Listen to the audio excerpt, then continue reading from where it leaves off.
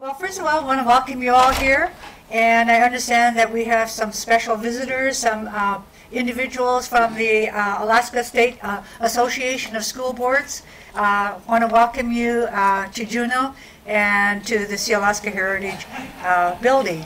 I see some of my good friends from all over the state, actually, so I want to thank you all for being here.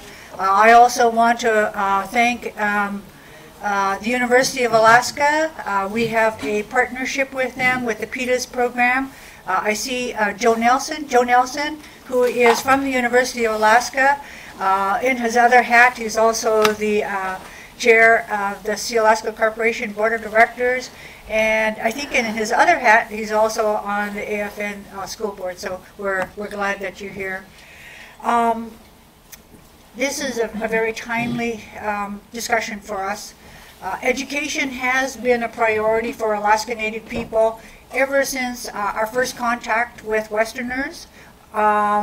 We fought to have education. We actually brought a case, I think one of our first cases was the Jones case, where we sought to get rid of the dual education system we had in Alaska. We had one school for whites, one school for Native people, and we knew that the level of education that we were receiving in the Native schools were not on par with what we thought that they should be. So we went to court and we were successful in integrating our schools. The next case that we had was the Molly Hooch case, where we went and we said that we needed to have schools in all of our schools, in all of our communities. When we did an assessment, we saw that there were schools in all of the non-Native communities with, let's say, population of 400, but in every Native community of 400, there were no schools. So in that case, we were successful, and the state of Alaska was obliged to establish schools in all of our rural communities. And then more recently, we went to court again, and this was in, I think it was 2004, the Moore case. And again, it was, I have to say, our friends from Western Alaska went to court because they felt that the state of Alaska wasn't meeting its constitutional obligation to provide for adequate education in our rural schools. And we want to thank, the people who initiated that case. We were successful again in that case. However, I must say that when we were pushing for schools in our communities, we didn't know that it would be at the expense of our culture and our languages, our history, and our arts. And our leaders believed that it was really important that we have both a Western education as well as the ability to retain and learn our own language, culture, history, and arts in our schools. So Dr. Baptiste's lecture entitled Decolonizing Education, Nourishing Their Learning Spirits is timely. As we face the state's fiscal crisis and the threats of losing the gains we've made in integrating Native language, culture, and arts and history into our schools, which we know from all of our studies and evaluations that it leads to the improvement, the academic improvement for our students, as well as, I think, enriching our society in perpetuating plural societies and a diversified society. We are fully aware of the budget crisis, the budget deficits, and we are willing to do our part to address the fiscal crisis. We are all in this situation together, but we want to ensure that the Native community and rural Alaska doesn't unduly bear the burden of the budget cuts. And so that is our challenge. Dr. Baptiste is a Mi'kmaq from the Potlotek First Nations in Cape Breton, Nova Scotia.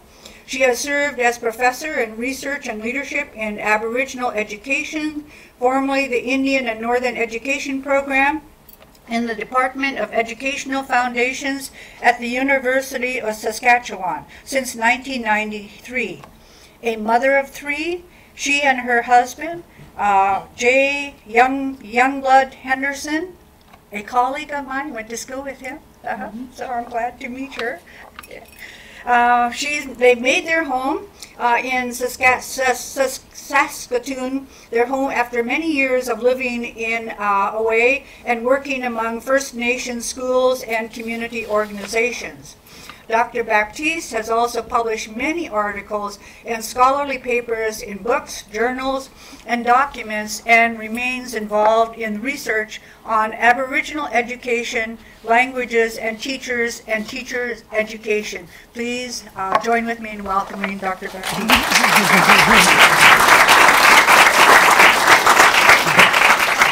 Well, Aline, Rosita, and great to see you again. Well, Dacia, aim huktet, Juno, Alaska, Akwan, Tlingit territory, Akish, at Nindeluisi, Mribadi Satle, we Bodladek, Unamagi. Oldasi, Msit when Bejidayo, Naji Yixduio. So I want to just say thank you all for being here and greeting me and bringing me this far into your territory to speak. I am deeply honored to be back in the United States. I'm born in the United States, but I'm going to just tell you a little bit about my background first as I start. But before I do so, I wanted to acknowledge the Akwan Tlingit territory and Ushtish? Gunishtish. Well, Ali. And on these territories, and I think it's really important that everyone understand why we recognize Indigenous territories.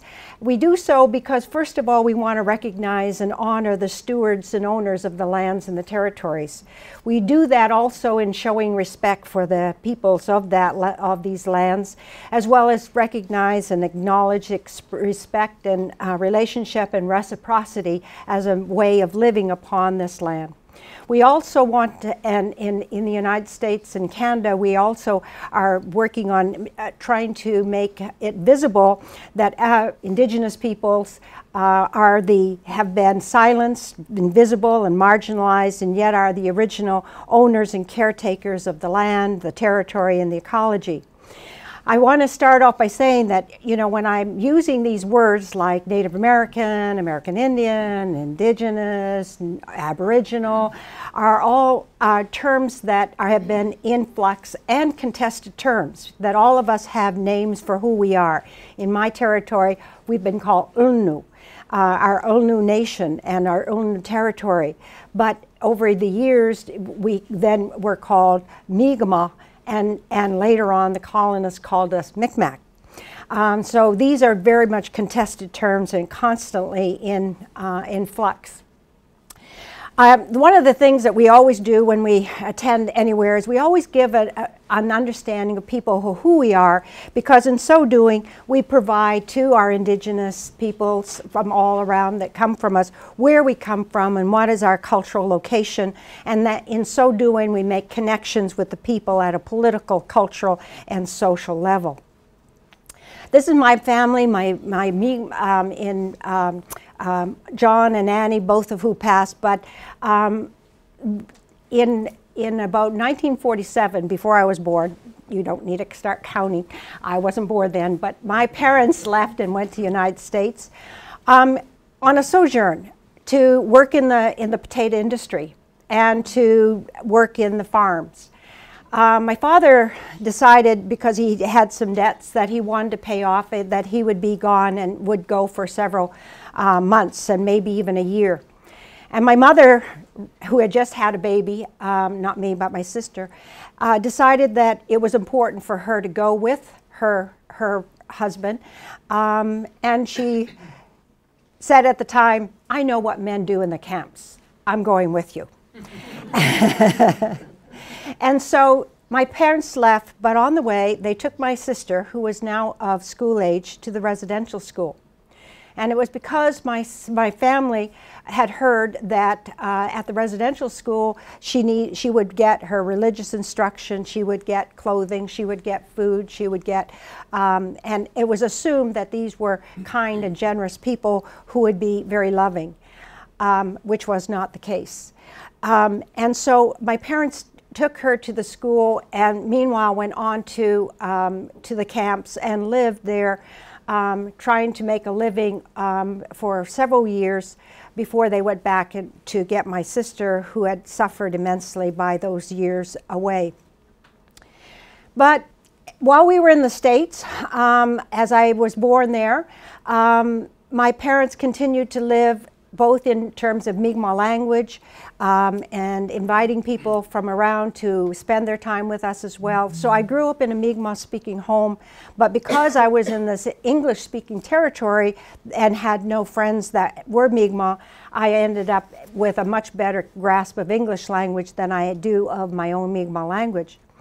But it was in that territory that my parents continued to live as Mi'kmaq people, as people who were basket makers. And my friend here, as I arrived, showed me the basket that I shared with her many years ago, as was sold to her while she was in one of my students at Berkeley, because after I finished at the University of Maine and got my education degree, I went on to Harvard and then on to Berkeley, where I taught for a few years, and I got my doctorate degree at Stanford University. So I've had some of the most stellar of Western education in the course of my developing myself. But my people continued to develop these skills, and my parents taught this to us, and we grew up learning how to live in the forest, living with the land, and living with the materials that came from that particular land.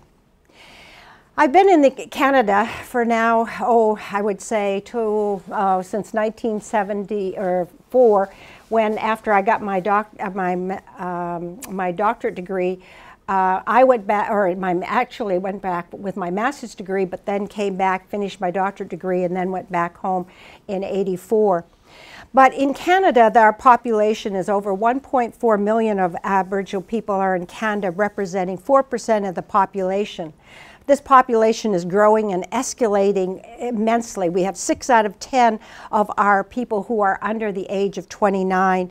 And by the regional population demographics, by 27, it's estimated that Aboriginal people from 20 to 29 years old may comprise 30% of the total population in Saskatchewan, 24% in Manitoba, 40% in the Yukon, and 58% in the Northwest Territories.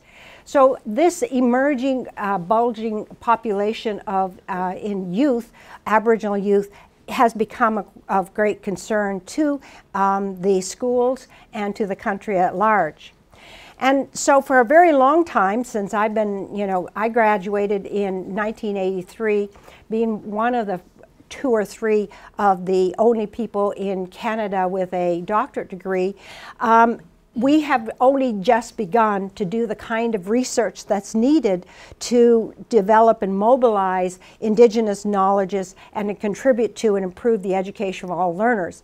Before that, much of the research had been in terms of how do we get Indigenous students into the regular systems and how do they continue to thrive in that system. And even though we talked about how do we build in language and culture, those things did not happen.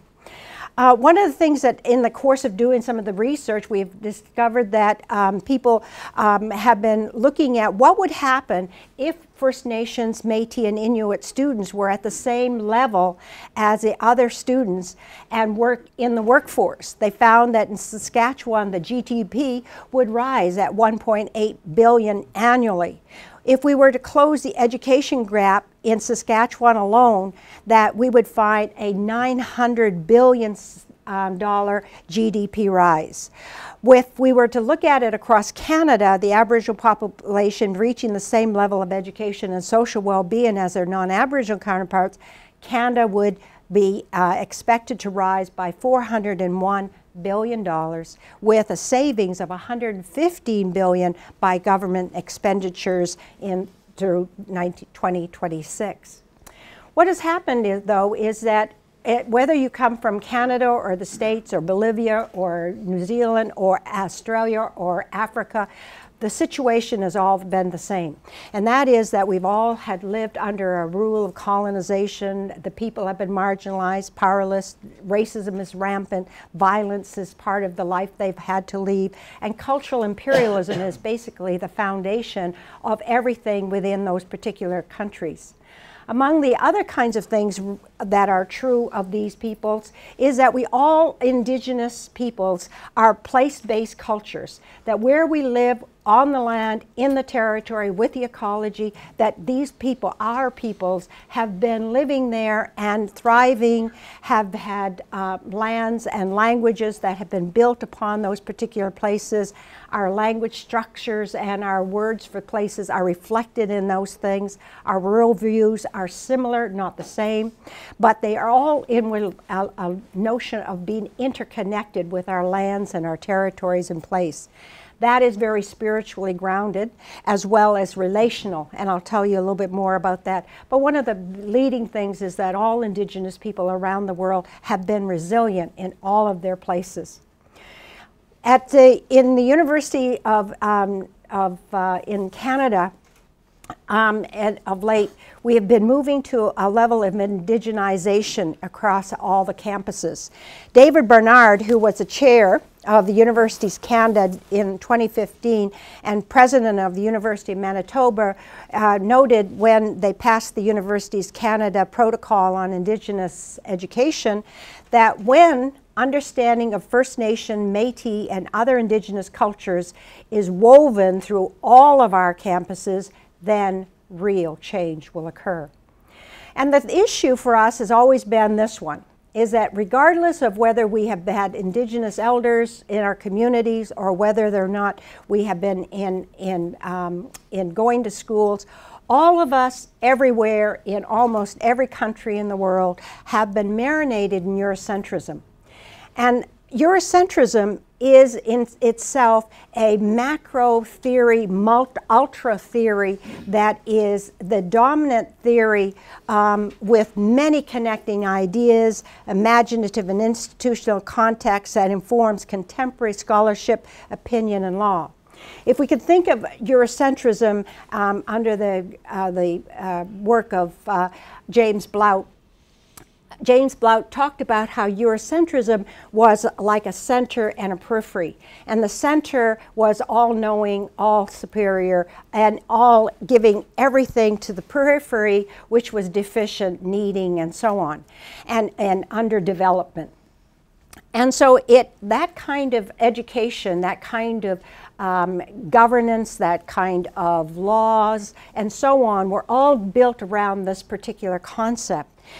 And it holds that, you know, that the superiority of one knowledge system at the time, which were Europeans and the settlers who brought it, was then the diffusing element of knowledge that was then sent throughout the world, whether it was Africa or Australia, New Zealand, to in all the parts of the world.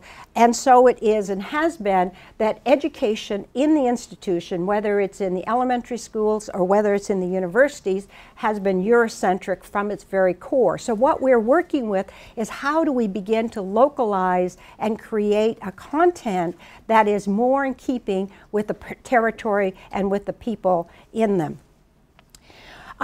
In the last few years, we've had a Truth and Reconciliation Commission in Canada, and that commission has just finished its work on Indian residential schools. 150,000 children have been, over that actually, that have been part of the Aboriginal schools of over 100 schools across Canada, starting from as early as 1870 and continuing on until 1996. So we've got a lot of people who have been suffering from the effects of Indian residential schools that were basically the failures that came from their lost languages and knowledges, their skills, their connectedness to their families and their land and language, their community, their culture, their spirituality, their indigenous humanity, their sciences and humanities, and so on. And this has begun and has continued to contribute to what we call nihilism. Nihilism is a kind of meaninglessness that many of our youth feel, disconnected from their culture, from community, disconnected from anything that has meaning, because in a modern contemporary world that keeps on changing, unfolding in new ways, there's very little to hold on to. And so our children are left floundering with what is there to hold on to, what is meaningful. And so this kind of thing continues throughout schooling, as when we have our children who come out to the schools, we have, says Ningwakwe George, who did a literature review, which is online in the CCL website. We have emotional dropouts from the institutions before the physical dropout. We need to dismantle fears if we are to engage the spirit, fulfill their needs, not ours, but our learners' needs. Ningwakwe George is a wonderful teacher and educator, and she has an online Ningwakwe literacy work that she does. Nancy Cooper, a friend of mine, says, I've worked in literacy for 15 years, and I know that almost 99.9% of learners that come into the literacy programs have dealt with major trauma in their lives, and there are a lot of blocks. And so when we begin to look at how people move out from these residential schools or partial education, they end up feeling that they have missed something in life, they've lost something in their lives, and they have emotional blocks that continue. In the work that I've done, and cognitive imperialism was one of the words I coined many years back, after working with a scholar at Stanford University, Martin Carnoy did a book on cultural imperialism, and I took that course, and when I wrote my paper I said it is not cultural imperialism alone, but cognitive imperialism. It's what we lose when we end up losing our languages, we lose our connections and our relations to land and place, and we are then giving a cognitive imperialistic education. And that cognitive imperialistic education has defined success as assimilation. When people look at me, they say, oh, you're so accomplished, you're so well done, you speak so well. And I say, well, that's because I lost my language. That's because I ended up where my parents had to leave because there was no way to live within their own homeland to be able to thrive and survive. And so I have had to lose that. And in so losing that, I've recognized what I've lost, and I go back and I try to find ways to help people to gain what I think is important that everyone should have. And we need to rethink about what success then means in relation to education.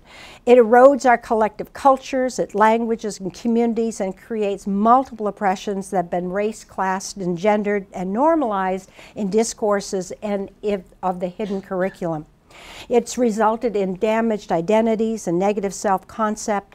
And I can't remember where I found this wonderful, I think it was Elizabeth Minnick in Transforming Curriculum when she wrote, silence is the shield of domination. When you are in a school, when you're in a place and indigenous peoples are not present, indigenous peoples are not heard, and there's a whole silence of indigenous people within that territory, it is a signal, it is a symptom of domination. So these issues of cognitive imperialism continues, and it reflects an othering, a notion of difference, and a soul wound on the people, which was a wonderful word I got from Native American post-colonial psychology. Anybody? Nope. Okay. Came from that book. I'll remember it tomorrow. So, but what I'm trying to say is that cognitive imperialism is what we have lived. what we have and what we know. And it is that every student, every person is both a beneficiary or a victim of that particular kind of system. Many of us who have been privileged with the language that goes with it are usually not the victim of it. But those of us who have been, doesn't reflect our system, it doesn't reflect our ways of knowing, we have become the victim of it. So there are very few places where we are been privileged to learn about decolonization, about indigenous knowledge and education and so on. And so in this space, we must be critical change agents and healers. In Canada, the context is changing, much as it is in the United States and around the world, I might add. In Canada, our changing agents have been I'll start off at 72, when Indian control of Indian education came into being. And since that time, various communities have taken over control of their schools little by little, and until we have been able to move toward a more full control. Unfortunately, that control has not come with also the curriculum, because the curriculum was defined by the state, defined by the provinces. They had control of the curriculum, and so all of our schools then had their education as administration, but we had to follow the provincial curriculum. So in 1982, Canada entered into the Constitution. They had a Constitution before. It was called the British North America Act. But when they brought their Constitution home, they recognized that they would not be a country without treaties. And so in Section 35(1) is the affirmation of Aboriginal and treaty rights. And so Aboriginal education then is a historical imperative. It also is, because of the growing population, an economic imperative for all the provinces and territories. And since the Truth and Reconciliation Commission came out with its blast of knowledge about what had happened to Indigenous people, or First Nations people, and Métis and Inuit people throughout Canada, that they have a moral imperative to change that. And that moral imperative is a call to action with 92 recommendations that have been set out as a call to action for all people, that even though your parents, your ancestors, you feel were not involved with this Indian residential school and the history of Indigenous people, it is now. And by your knowledge, by your awareness, everyone becomes implicated, and your decision every day is a decision about which the Truth and Reconciliation asks for everyone to reconcile their knowledge, their histories, and their awareness of Indigenous peoples to that. We also have at the international level the Declaration of the Rights of Indigenous People, and it sets out in several provisions the rights to education, the right to having our own languages, our cultures, our communities, our humanities, our histories, and so on, and that we should have control over ourselves and our learning and cultural properties, which is in a self-determination imperative. In Canada, there is some changes going on, and among those changes have been in the last, especially the Canadian Council of Ministers of Education have, since the late, or actually early 2000, have been working on developing their priorities in Aboriginal education. The Deans of Education across Canada, all the colleges that have Deans of Education set out a Dean's Accord on Indigenous education, which you can all find online if you need to read about it. But it is saying we are going, in all colleges, in every education college, we're going to prioritize Aboriginal education and the successes of Aboriginal students, and we are also going to include Indigenous knowledges. We're going to learn about them and include them in the curriculum, and we're going to take measures in effect to make sure that all teachers, not just First Nation teachers, not Métis, not Inuit, but all teachers in all schools in everywhere understand the educational imperative that's involving Indigenous children. That was a major event that happened in 2010. In 2015, the Universities Canada set out a plan, a 13-point plan, and in that 13-point plan on Aboriginal education, they included all the need for and the importance of success of Indigenous children throughout Canada and in the youth, and also to find ways to bring intercultural understanding between non-Indigenous and Indigenous students, so that no longer is there a divide, but everyone will understand what those are coming from. In all the universities, all the presidents, and many of them even are beginning to learn the native languages of the local place. These Indigenous people are recognizing, like I did at the beginning, every place, every university is now moving toward recognizing the territories of Indigenous people in every meeting, every conference that is going on in the local places. In Manitoba, well, Saskatchewan first, but Manitoba then later, and most currently, Nova Scotia has mandated treaty education throughout K to 12. That means that everyone in all the schools will know what land they come from and what are the histories of the treaty on which their land is located and on which Canada and its constitution is founded. In British Columbia, they have established an Indigenous education imperative that all schools, K to 12, will know not just about treaties, but all about about Aboriginal youth and students and culture. And you can find all of this stuff is all online. If you need to have any of this information, send me an email and I will deliver up those things to you. For me, in the book I've done called Decolonizing Education, Nourishing the Learning Spirit, which I will pass it then around to you, I've talked about decolonization as an important but two-pronged approach. And while decolonization is a contested term as well, it is about deconstruction. And first of all, we have to understand what it is that colonization has created. What have been the policies and practices that all of these schools and boards and so on have been all created without Indigenous input. And so what we need to do is look through them and begin to think about what would have changed if Indigenous people were at the table. What are the policies that we need to now examine that would, if and when and because they are at the table, what is the difference and how do we change those? So we need to expose the political, moral, and ethical inadequacies of colonization that is rampant throughout the curriculum, through the policies that are in there, as well as in the practices and pedagogies. And all of the research that at present is sort of like the old, like the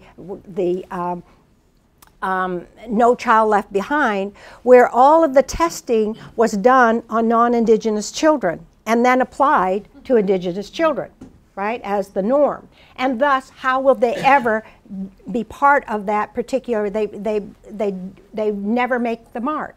Similarly, if we were to look at Indigenous, or look at the education systems that we have today, and they were changed to reflect the people who are part of that schooling, then perhaps we might then be able to find more parity with the kinds of success rates as they come through. The second part, and most important part, is the reconstruction. The reconstruction is done by Indigenous people and with Indigenous people. It is not for Indigenous people. And in this reconstruction, it means that Indigenous people need to reconstruct our languages, our cultures, our communities, our sense of well-being. Our children are connecting with our communities in terms of the teachings and Indigenous knowledges that come from us. And what I'd like to point out is that all of us, whatever we are doing, are implicated in the imperial subjugation of Indigenous peoples. We need to acknowledge that we are implicated, and that acknowledging is not have to be a negative, stagnant place where many people find themselves fearful and scared of taking on meeting with Indigenous people, but rather it can be a springboard for action and consciousness, as cited by Mather and Wong. In the deconstruction, we need to develop a awareness and critique of Eurocentrism, colonial bias, and racialized negative discourses and values and its effect on everyone. I teach in the College of Education, anti-racist education. And in teaching students about whiteness and about privilege and dominance and colonization, imperialism and cultural imperialism and cognitive imperialism, they have no idea, because they have been white and dominant, that they have not understood what that relationship has been. And by understanding thereby where whiteness, their privilege, their colonial histories come into being, then they begin to realize what has happened to Indigenous people, and they begin from there. So it is also about examining the laws and the effects on policies and histories and the treatment of Indigenous people. It is recognizing the work of the Truth and Reconciliation Commission, the Indian residential schools. And we need to unpack the significance of the situations in which Indigenous people around the world are living in. Many people live in poverty. Many people live in dysfunctional homes. Many people live with alcoholism and other kinds of drug addictions. But this is not Indigenous people's fault. This is not Indigenous people's lives. It is the situation in which they have been put in because of the colonial history in which they've lived. Many people who look at poverty in that light think this is because of Indigenous people can't do X, Y, and Z. Rather, it is that they have lived so long under a colonial empire that they have no other way to come out of it. And many people, once they have come through their own addictions, they begin to grab a hold of their own well-being, their own sense of family, self, and community. It's there that we begin to see the renaissance of Indigenous people grow. We also need to address the intergenerational trauma and of loss and because of the loss of languages, and why it seems so important for us today as Indigenous people to have our languages. Back in the days when I was teaching bilingual bicultural education, that was some, back in the 70s, and still the same issue is today. So we go, flip up, so many years. This issue is no more different, but even more imperative today than even was then when I was teaching that course. So we need to be building on collective agency, and I'm going to talk a little bit about that. What I think is important, by looking at the reconstructive principles, we need to engage heterogeneity and diversity as a norm. What usually, when we think about university, we think about the one.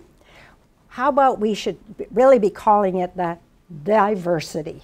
Actually, we want to engage the Indigenous of multiple norms as opposed to having one singular knowledge system. We need to begin to embrace the respectful discourses regarding our First Nation, Métis, Inuit people, as well as Indigenous people. In Canada, we had the CBC, which is our, your big, largest government broadcasting company, has been, through the Indian Residential School, through many kinds of things, have been broadcasting about Indigenous peoples. And in so doing, there has been this tremendous backlash on their blogs, anti-hate to Indigenous people. And because of that, the CBC cut out all of their blogs under their news releases, because they said this is too viral and too damaging to anybody, because everything that came out for Indigenous people would be a layering of everything about Indigenous people as drunks and so on. And so we need to rethink, what is the discourse, what is the way that we talk about Indigenous people, and that needs to be filtered through schools, through our systems, in the back rooms of our classrooms, and in our staff lounges and so on. We need to rethink what distinctiveness and difference means and how they are represented. Because Indigenous people need to be involved in how we represent ourselves. It cannot be the stereotypes, it cannot be the kinds of things that says, whether it's romantic, whether it is, whether it's issues about our being protesters, whatever the kinds of things, we need to have some way to address how we want to represent our particular issues. We need to reconceptualize the mainstream as changing and a fluid place with many voices, experiences, and knowledges. I draw your attention to the Article 13 of the UN Declaration on the Rights of Indigenous People that says that Indigenous people have the right to revitalize, use, develop, and transmit to future generations their languages, their philosophies, their histories, their oral traditions, their writing systems, and their literatures.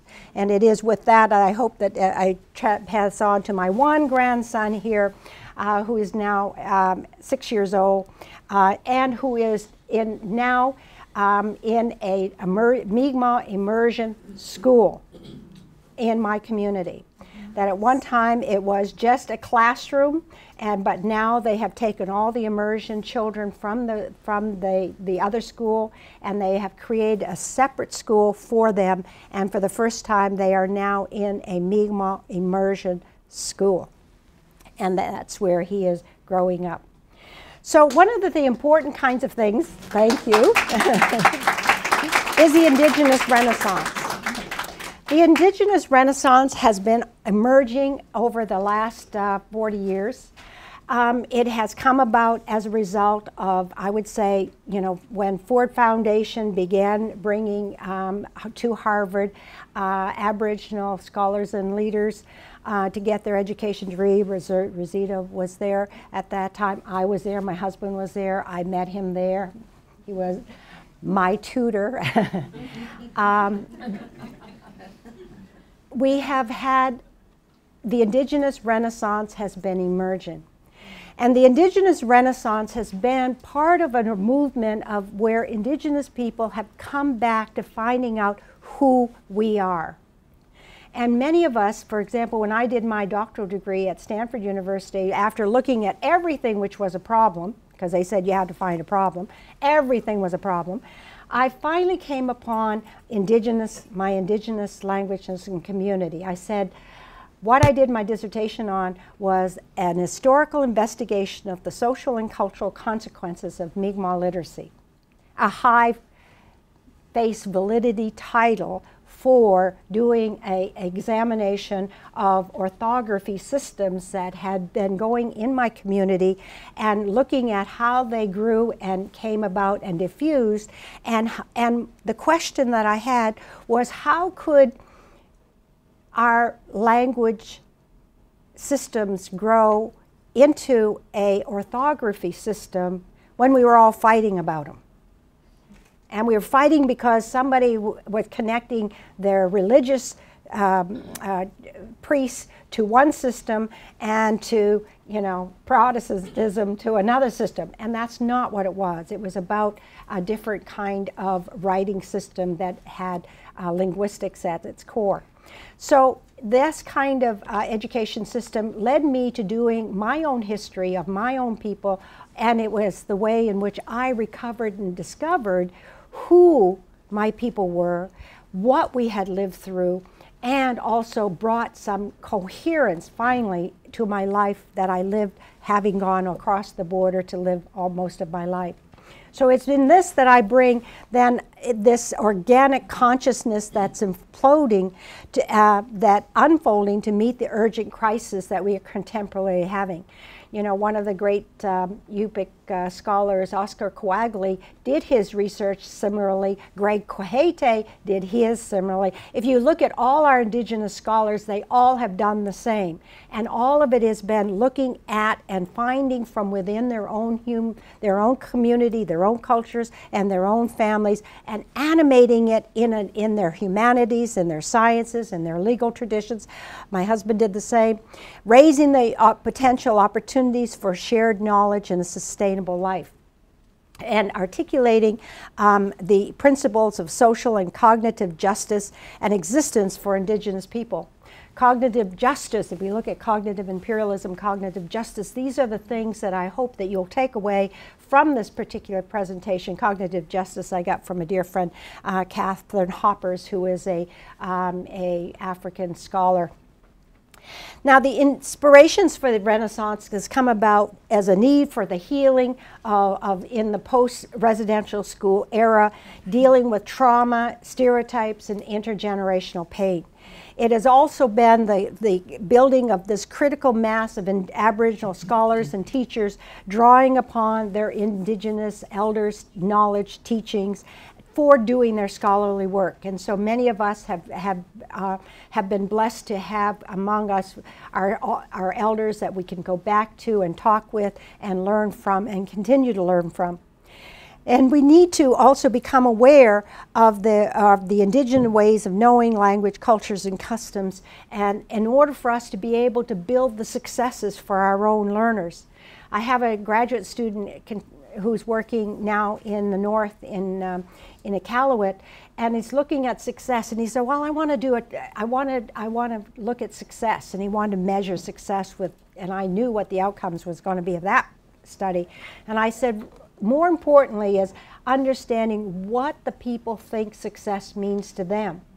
It is not what others think success to be. It's more important you find out what they think is important to their success, talking to those who went through school, the youth and so on. How did they measure their success, and how did it affect them, and how do they now measure their success, and what are they doing to promote that? And so those kinds of things are the ways in which we begin to work toward reclaiming this holistic learning process. I have only probably a few minutes left, but I'm going to just try to get through a couple of things. And one is to remember, for those people who are working with the schools, to make your cognitive house stronger in accommodating Indigenous knowledge. If you were to take our longhouses, many of them have rafters and beams in the longhouse. When you add more people, you add more rafters, or you make the rafters longer.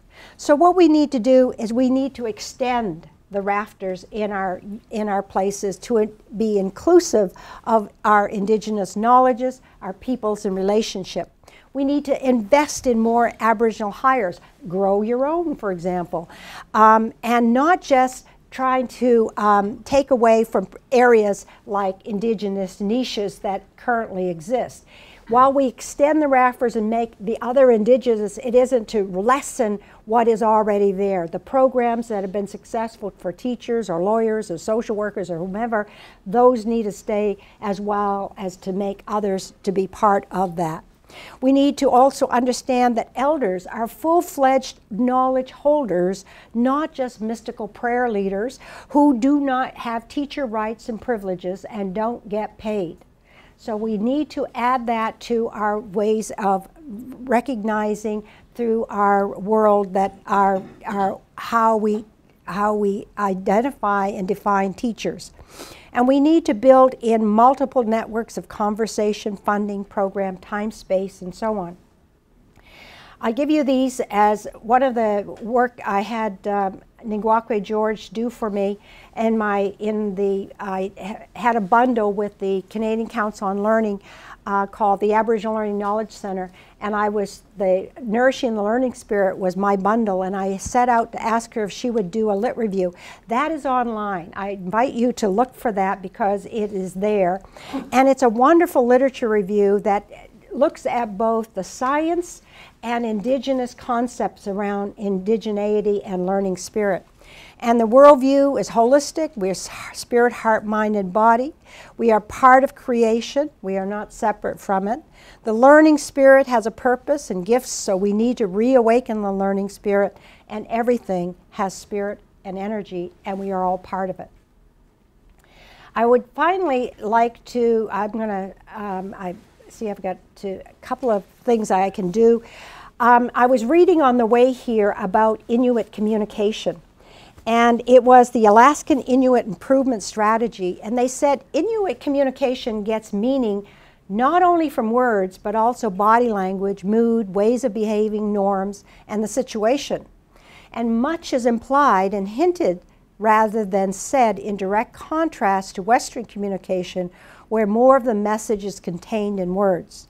When Inuit children face this difference in communication with their Western teachers, they are at risk of being labeled as shy, quiet, withdrawn, or worse, as incapable of learning. So what we have to remember that you have different styles and ways of knowing and being. And by understanding the communities where they're coming from, by understanding those things, we can begin to understand and unpack those notions of success that takes and creates winners and losers. And we need to unpack the who is and what is served and who is privileged and is already at the starting line and who is not when they are brought into the education systems. So what stands in the obstacles in the path of the disadvantaged? So we need to think about, if we played Indigenous languages, the language of the instruction, who then is advantaged as opposed to who is then disadvantaged, and then you begin to see how these begin to play out. And so promoting an immersion class in Indigenous language and monitoring their successes in there would be an important way to do it. We started off immersion language education many years ago, and one of the things that the teachers noticed that is that you had some students who were going into the English stream, who are our Mi'kmaq students, and then we had a bunch of students who were going into the Mi'kmaq immersion stream. And these teachers, as when they looked at the scores of the children who went, after they finished the 4 years of immersion programming, actually they had 5 years of immersion programming, they noticed that the scores of the children who were in immersion programming were higher than the scores of those who started off in English and went through the English stream. That those children who learned to read in Mi'kmaq and learned to think and were critical thinkers in Mi'kmaq were better learners because they had learned how to do this in Mi'kmaq, and when they went into the English stream, they brought all their critical thinking skills with them. And they could look at things from different lights and different angles and so on. They also had a better behavior. That children who were in these Mi'kmaq immersion were learning how to behave because they were following the family and community traditions. It wasn't like every year, oh, let's put on the board what our classroom rules are going to be, every year changing, and everybody having to accommodate to that.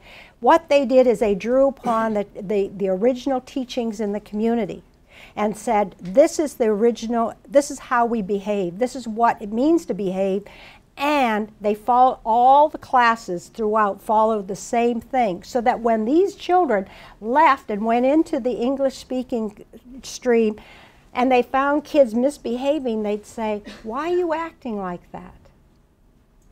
Why are you behaving like that? That is not, our people don't behave like that. And so they were in there trying to re-educate the other classroom because these ones only knew how to behave according to a classroom that changed every year its rules about how to behave.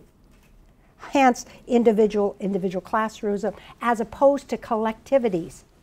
Which gets to how important it is that we teach the learning spirit through our open communications, developing our relationships, developing our students' passions and strengths, varying teaching styles and environment to the students, promoting Indigenous leadership among those students. When you get leaders in that school starting very early, they become leaders throughout. They teach, also teaching parenting skills as traditional knowledge, so that young people learn how to become a parent and teach that in the schools, and making boards and committees and other political areas open to Indigenous representation. Nothing about us without us is a mantra that all Indigenous people hold to. Nothing about us without us. So indigenization, Aboriginal education, whether it's indigenization in the classrooms or whatever, research, nothing about us without us. We need to invest in IK. We need to invest in Indigenous knowledges, and we need to grow our own from within our communities. We need to focus on collective and individual self-determination. One of the ways in which to do that is when we look at the World Indigenous Nations Higher Education Consortium. This is a certification group that comes from all around the world of Indigenous peoples, built on the UN Declaration of the Rights of Indigenous People. And that particular self-determining is ways in which, if you are building an Indigenous program, you don't just go within your system and ask, how are we doing? Go, whether it is an elementary immersion program to a university program, go to the World Indigenous Nations Higher Education Consortium and ask them to be certified as being an Indigenous program under the UN Declaration of the Rights of Indigenous Peoples. That's one of the ways. So we need to consider all of those outcomes and so on. I wanted to share one last thing, and that is that we did work on this Canadian Council on Learning, the Aboriginal Learning Knowledge Place. We had many bundles, we had many people, we had many things. We lasted for 5 years, and it was unfortunately an initiative that grew under a former government. And when the new government came in, killed it, even though it was making tremendous strides. And that a lot of the work is still present in our work. I want to show you something, and that is that what we created was the Aboriginal, the holistic learning models. And what we asked is, what does learning mean to you? Now this is our First Nations learning, where in the middle we have Western education, Indigenous knowledge, and within spiritual, mental, emotional, and physical, yeah. And then you have the elementary, secondary, workplace, adult, intergenerational rings of learning. Here are all the nurturing mentors, parents, teachers, elders, all feeding onto our learning tree, which is, this is in the center, being linked to our languages, our traditions, our ceremonies, and so on, from which, if we grow up, then we have a spiritual, social, economic, political, and collective well-being. In another one we did was with Inuit. And in the Inuit one, this is that they didn't have trees in the tundra, so this is their game. And their game, they all pick this, is that all of the people in the community are being held together, that their culture and their land and their people and the source, the spiritual element of their domain, their sila, is all encompassing around our infant, our child, and so on, as they journey through lifelong learning.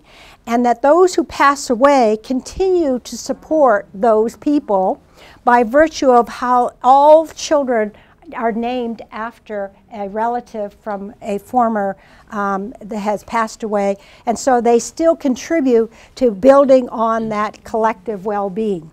And that said, this is my last one, it is that our redefining success in Aboriginal lifelong learning is really about living a good life, becoming human, protecting the earth to ensure the sustainability of all life. It is around these key attributes of Aboriginal learning that is common to First Nation, Métis, and Inuit. I didn't do the last one. Learning is holistic, extends from self to family, community. Learning is lifelong and intergenerational. Learning is experiential, all senses. Learning is rooted in Aboriginal languages and culture. Learning is communal activity. Learning is place-based and spiritually oriented, and learning integrates Aboriginal and Western knowledge and traditions. And when we apply the two-eyed seeing to all of our learning, then we become educated, and that is how we would like to have everyone go. And this is not just for Aboriginal people or for Indigenous people, it is for all children, because once you learn those kinds of things, then you learn to take care of your land, your water, your people, your relationships with your elders and others. And so, you know, when we begin to think about what is Indigenous knowledge, we can find that in those kinds of teachings. And it is not a teaching that is just for us, but is for everyone. Thank you, and with that, I offer you more of my books. Thank you.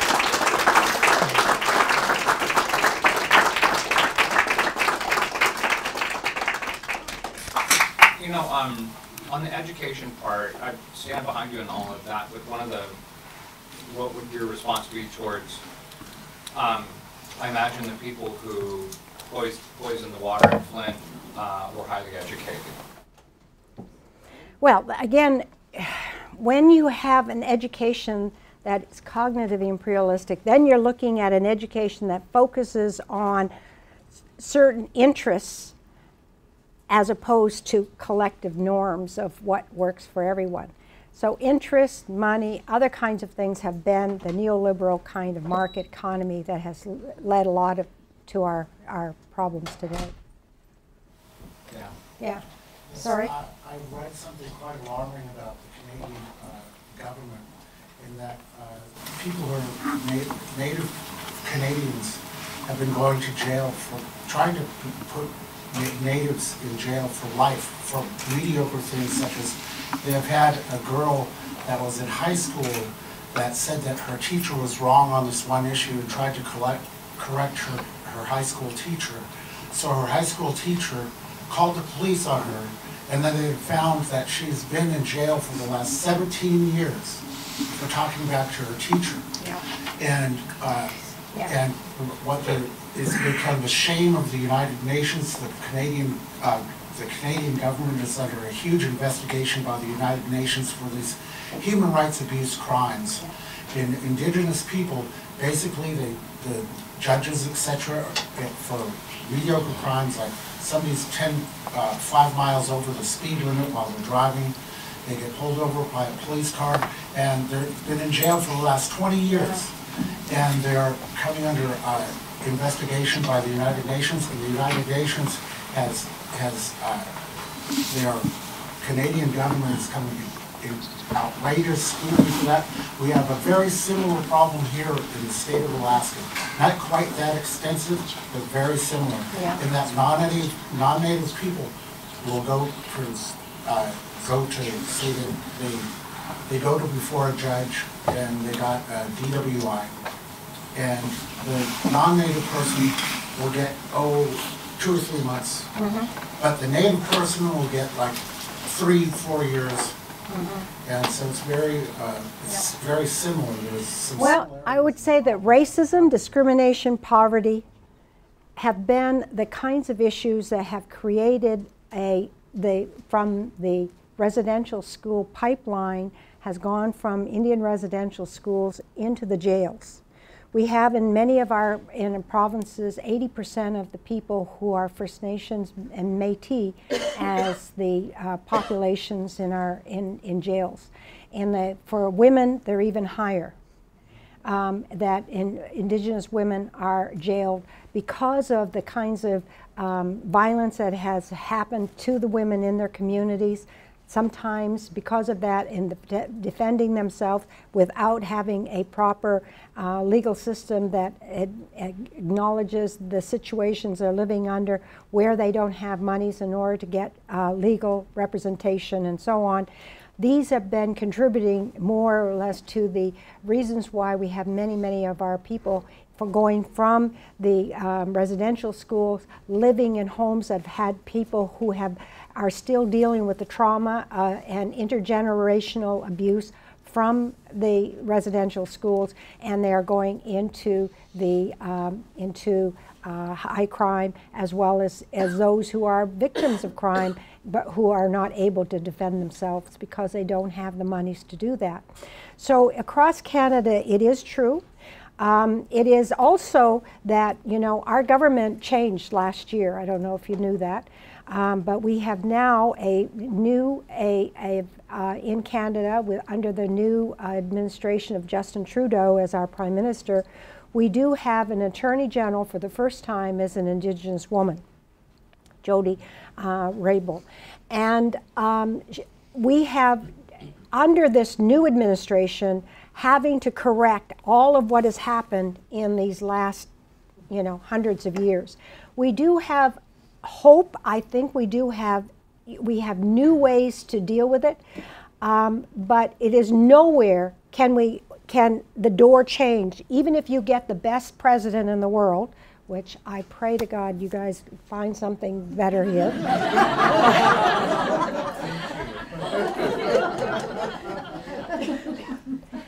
But nonetheless, when you have a president, as you've had, with similar values as our new prime minister has, only so much gets done. But we don't have a system quite like here. Ours is a little bit different, and so I'm hoping that we can be able to make the changes we need to make in the coming years. But I know that there is a new norm. There's a new voice. There's new ideas, and there's new places where all of a sudden Indigenous people, indigenization, new thoughts about Indigenous knowledge, treaties, and issues around self-determination, sovereignty, and so on, are new words on the new lips of our new government. And we have a long ways to go to change it. But one of the things that's happening is that we are becoming ever so much aware of what the Indian residential schools have done to people in creating that kind of, that whole group of people who are in jails today. And we're still having to deal with that, as well as the youth today who aren't in jails yet, who are into drugs and alcohol and other kinds of things, but we need to find ways to build an education system, a social network that will enable them to be able to grow better and into who they were and are, and such that we can all grow and heal from it. So we're a long ways to go. I'd like to bring something else up. Is the disparity between the population of the state of Alaska, Alaska is estimated to be about 18%, and yet they take up about 32% of the population in jails. And also natives are getting, non-natives will be getting like 2 months of probation, and natives will be getting like 5 years of probation. So they get thrown in jail because they don't make it to one appointment or another, and they have to jump through this hoop and that hoop and that hoop, and then they get thrown back in jail constantly. Well, there lies the issue of cognitive imperialism, Eurocentrism, and the dissonance that happens when you are bringing these two systems together. That's why we need to know about the system that we come from, and how do we bring to make changes to that other system that we're working with, a more trans-systemic, what I call a trans-systemic amelioration of our education and our social systems.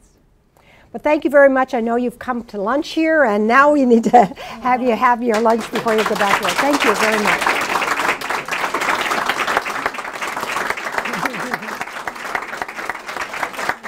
Thank you very much. Thank you. Reminder that this lecture will be posted on our website within a week or so.